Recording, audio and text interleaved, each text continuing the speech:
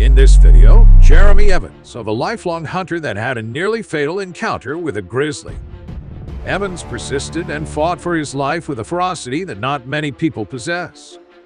Sometimes we encounter a survival story that is so horrific, surprising, and improbable that we wonder, how did they do it?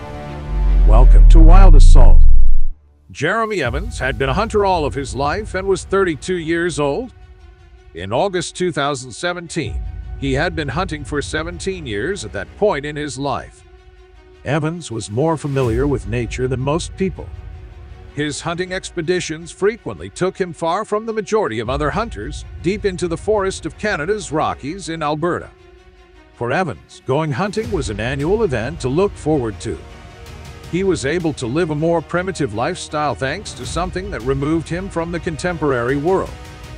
Every year, Evans would spend roughly 2 months running riot in the woods in the center of nature in search of deer, elk, moose, and sheep. He hunted with a bow frequently, and as you could have guessed by now, he never ran out of luck. On August 24, 2017, around midnight, Jeremy Evans left his Calgary, Alberta, home. To be ready for the start of rim hunting season, he was going on a 3-night reconnaissance excursion. Evans said his wife Joyce and their 6-month-old daughter farewell after packing his bag and mountain bike into his truck. The man drove almost 3 hours from his house to the location where he parked his truck. He then began moving more into the remote mountains of Alberta by moving down the path. The Canadian Rocky Mountains include the Alberta Rockies. These are rough, chilly, rainy mountains with more glaciers than their American counterparts and soggy soil. The Alberta Rockies are among the most beautiful locations on Earth because of its breathtaking mountains, scenery that seems like it belongs in a fairy tale, majestic peaks and alpine meadows, turquoise lakes, waterfalls, and a variety of exotic animals. Also, hunters adore Alberta's mountains. Jeremy Evans was certain of the exact location where he intended to search for sheep. He pedaled down the route till he was around 7 to 9 kilometers from his base camp. Hunters didn't frequently travel thus far into the wilderness, let alone on a bike. Evans didn't give up on his idea either. He then rode his bike into a canyon in the back. The Crying Canyon was the ominous moniker given to the ominously steep and lonely gorge, yet where some perceived risk.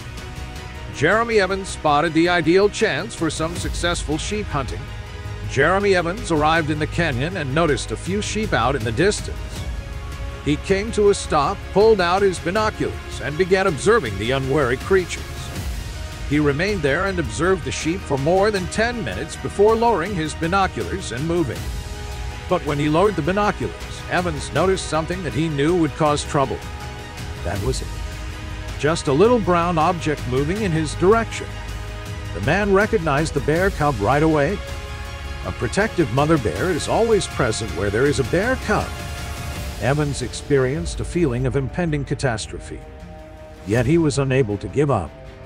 Not right now. The man gently reached into his rucksack to get out his bear spray rather than giving in to terror.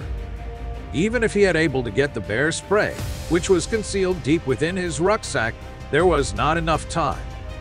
That was useless to you anyhow. A little crack may be heard coming from behind. The man saw something dreadful when he turned to gaze to his right.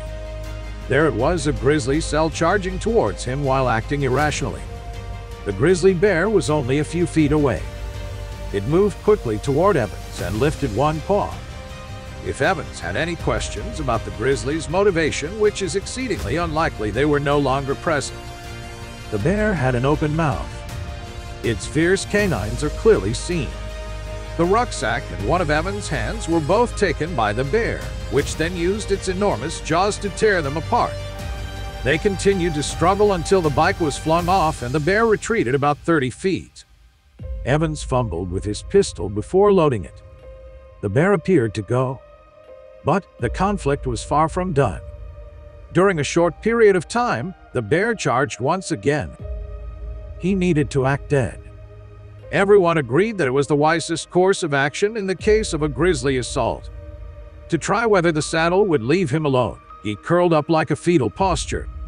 But the bear attacked Evans' face as he lay there on his left side. With a large grizzly bear gnawing on his face, Evans couldn't help but realize that trying to pretend dead was a pretty damn difficult task. He then started fighting at that point. He began striking the animal and prodding its eyes and ears. He put his hand inside the bear's mouth and inserted his fingers into her nostrils. The bear was in anguish as he gagged and puked. Yet he persisted in grabbing, twisting, and pulling until the bear eventually gave up and screamed. The sound accelerated, slicing through the undergrowth and upward towards the mountains. Evans ceased speaking and hastened to get his rucksack. His left part of his face had basically been pulled off in pieces.